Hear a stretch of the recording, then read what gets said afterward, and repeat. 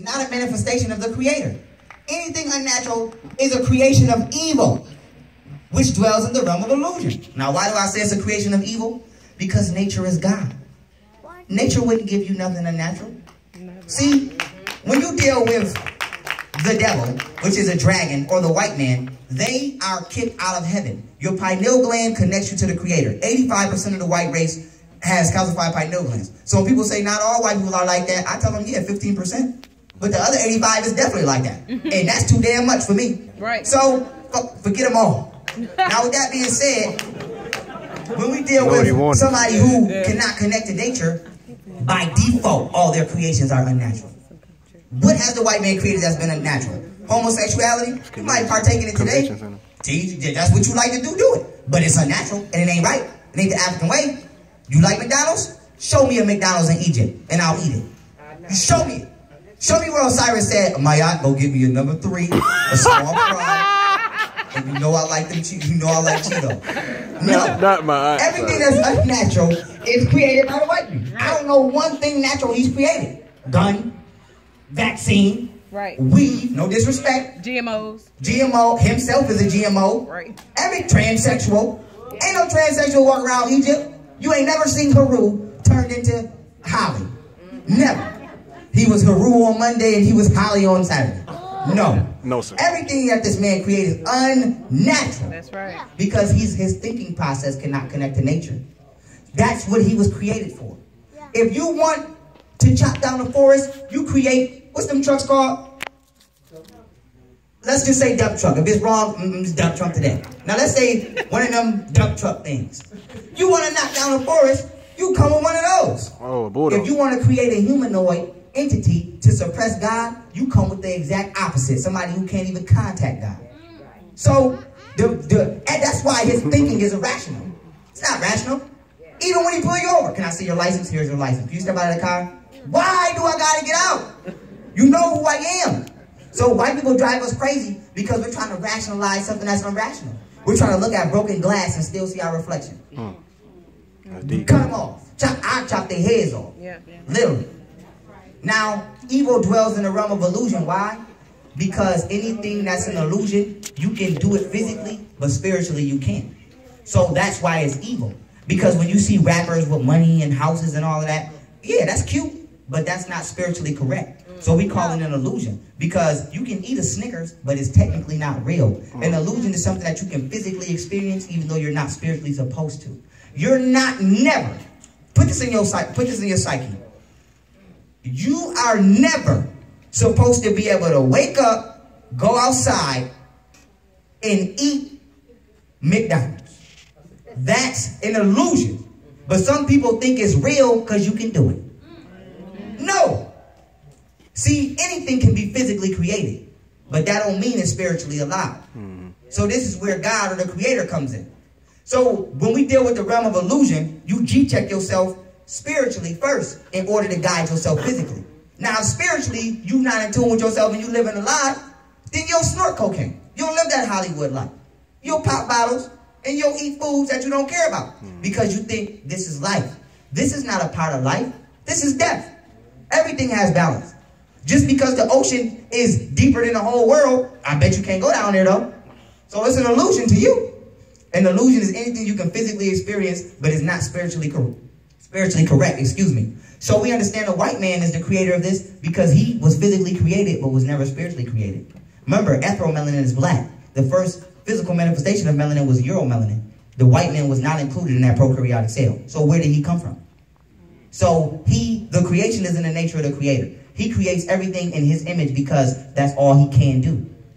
Now, spirituality is natural. Religion is artificial. Whites are not a natural part of the universe, and therefore they have no connection to the universe, which is God, the creator. Therefore, they made one up and use religion to make you worship their God, which is really a devil. Remember, the Bible says the devil is a reptilian. We make things up as kids when we don't have. How many of us was running around talking about you motorcycle? You ain't had no damn motorcycle. White people know they don't have a God, so they made one up in favourance of their real creator, a reptilian. White people will tell you that they reptilian. White people will tell you this. I'm not making this up. Biologists. I'm saving some information for when I go smash Uncle in debate.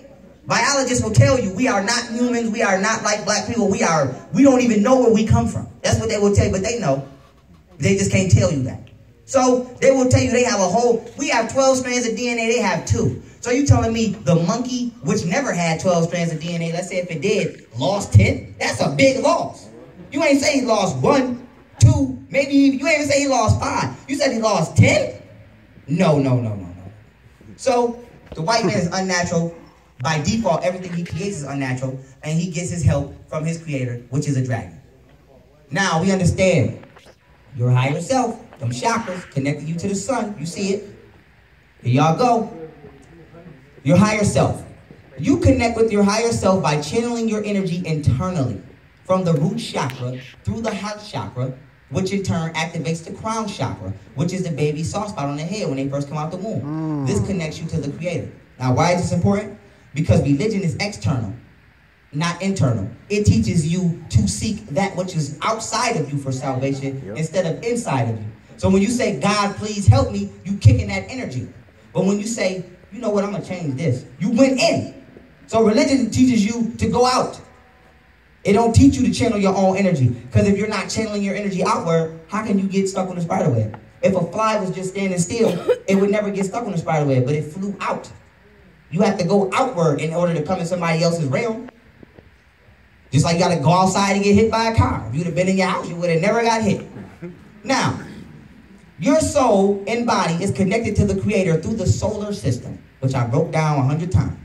Religion makes you disconnect by teaching you not to study astrology and that thinking of yourself of God is blasphemy.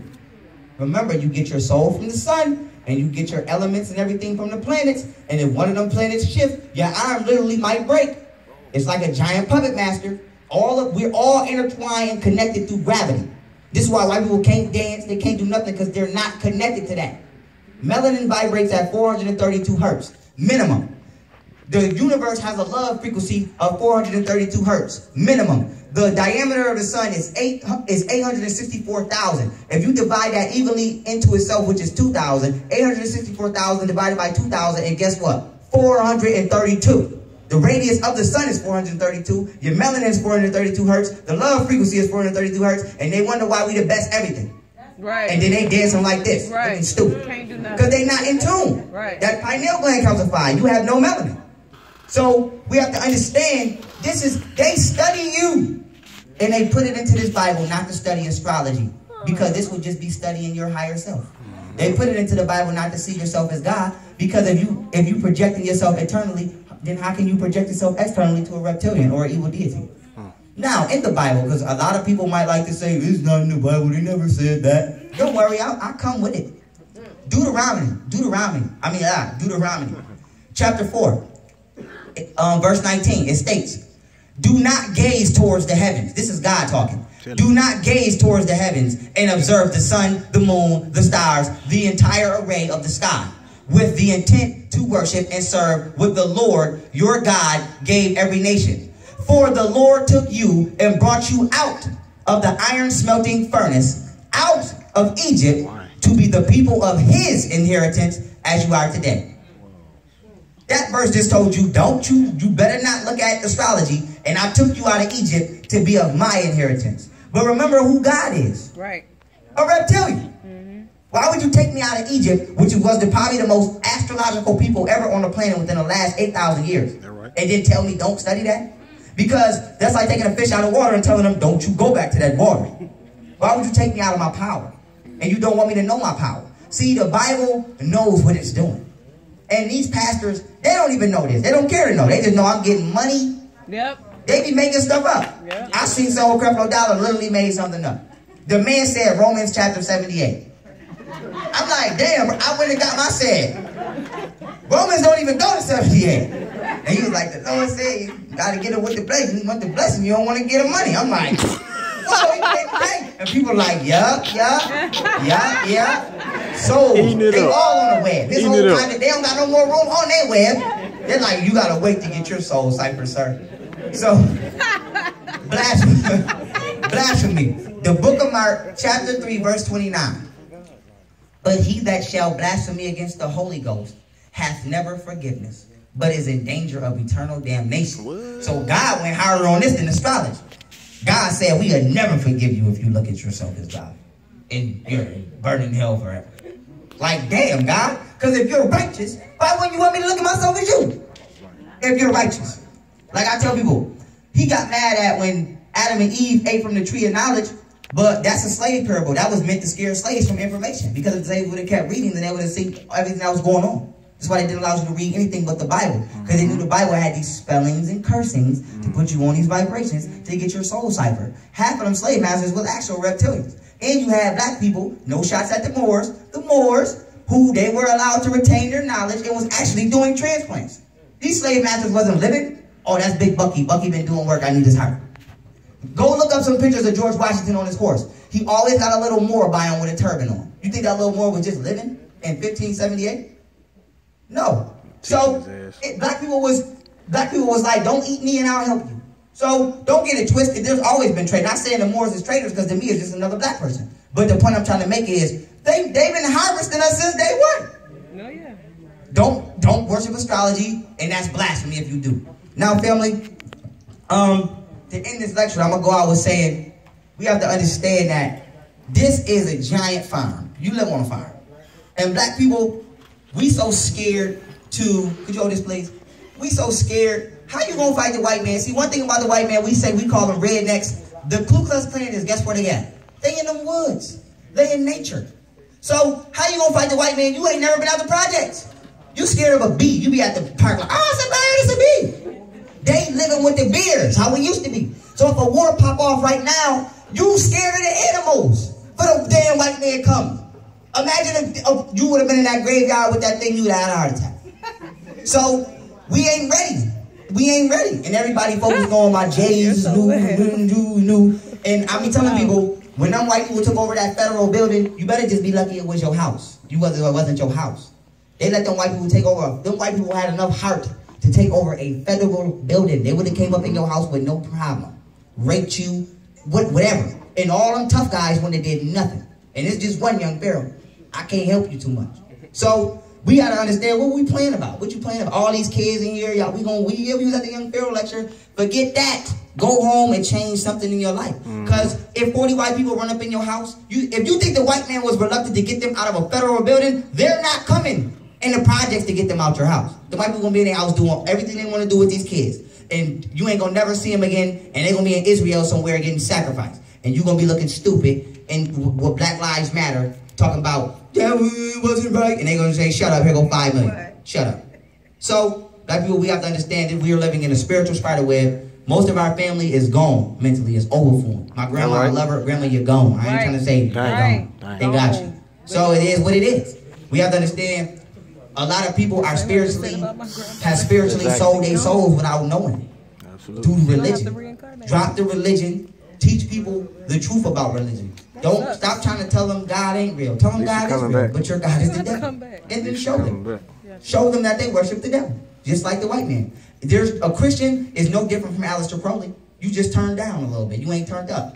So we have to understand, black people, we are in, this is a spiritual war. Like I say, this is not just a physical war. You're in a spiritual war. We've been in a spiritual war because we're spiritual beings. We just forgot that. So remember that and cultivate yourself. Because as scary as everything was I just showed you, we could change this overnight. Yeah, we can. If we just change our minds and change our frequencies. That's right. So it's time to change the frequency of the black community. Like I said, get power. We gonna clean ourselves up first. If you Muslim, I need you. You Hebrew, I need you. You Christian, I need you. You gay, I need you. Until he's gone.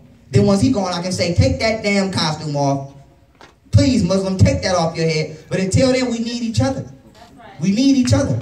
Hotel. So, the black woman is God. Stay away from religion.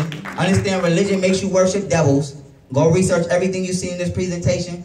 I will be putting this in a format. I recorded it. I'm going to format it so that it can be for the public. Whether it be on DVD or YouTube, it will be out for the public for y'all to get this information. I love y'all. Peace. Holla at me. Peace.